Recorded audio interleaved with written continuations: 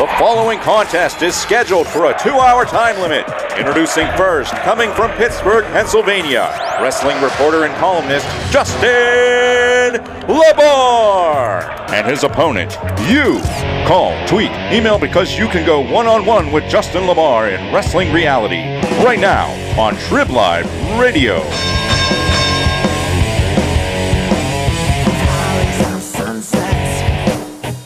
Man, 2 days in a row with you guys here on Trib Live Radio talking wrestling.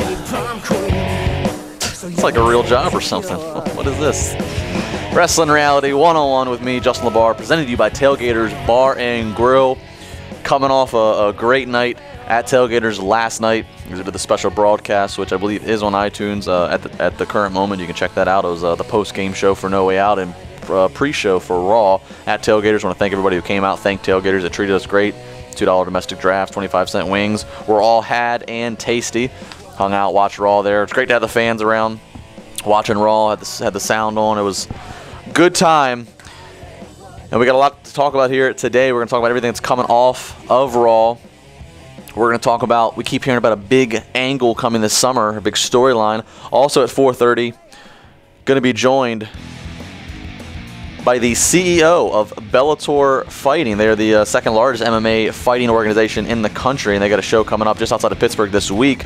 They are televised. We'll be talking to CEO Bjorn Rebney, all that coming up at 4:30.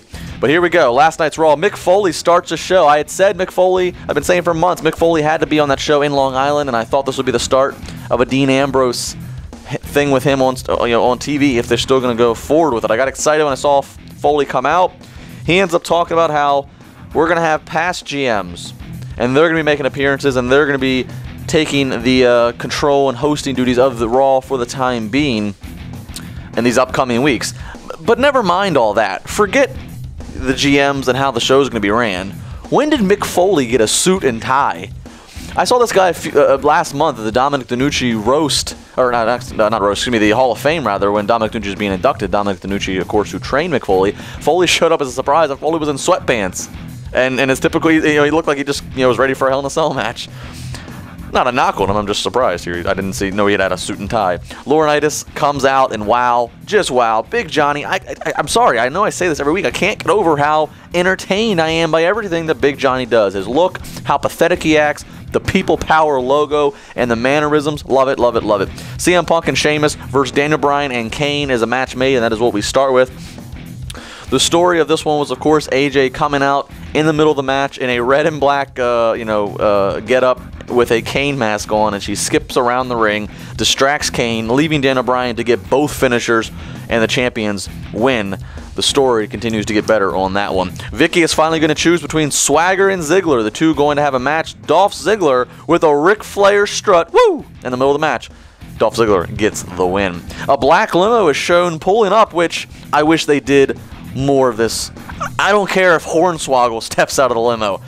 The excitement of Monday night when you see a limo pull up, ooh, good stuff. Paul Heyman, he comes out to the ring. He says, in response to Triple H wanting to fight Lesnar at SummerSlam, he says, I'm going to give you a word you're probably not used to.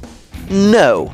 Triple H then comes out. He and Heyman go back and forth. A very organic feeling here. Two guys very comfortable on the mic and can go out and just wing it. It felt so real. It ends with Triple H giving a nice knockout punch to Paul Heyman.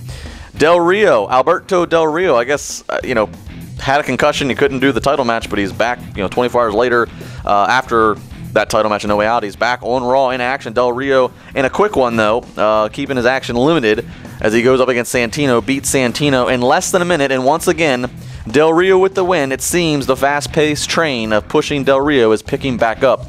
We shall see how far down the track it gets. Cyndi Lauper. Girls just want to have fun. Yeah, you know that. Cyndi Lauper, Wendy Richter in the ring.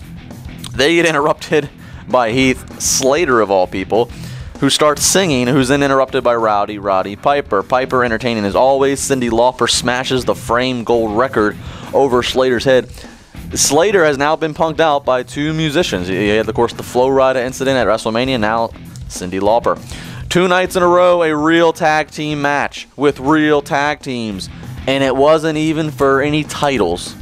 We get the primetime players, Titus and Darren, taking on Primo and Epico. Primo and Epico get the win after the Primetime Players get counted out. What was supposed to be Laurinaitis, Otunga, and Big Show in the main event versus John Cena turned into Laurinaitis and Otunga versus Cena because Big Show says he is moving on to bigger and better things, and he leaves. Otunga gets beat down by Cena, as does Laurinaitis, who ultimately gets put in the STF, and that is that. We end kind of rather flatly and simply, and the crowd goes home happy. Actually, what happened after Raw seems like that was more entertaining from what I read. 412-320-7925 is the number. sportstalk@tribweb.com is the email. And, of course, you can tweet me at Justin LaBar. We come back. We'll talk about what could the big angle be this summer. We'll also talk about what is next for Big Show, what's next for a lot of guys. Plus, we'll take your calls, tweets, and emails and more. It's Wrestling Reality presented by Tailgaters.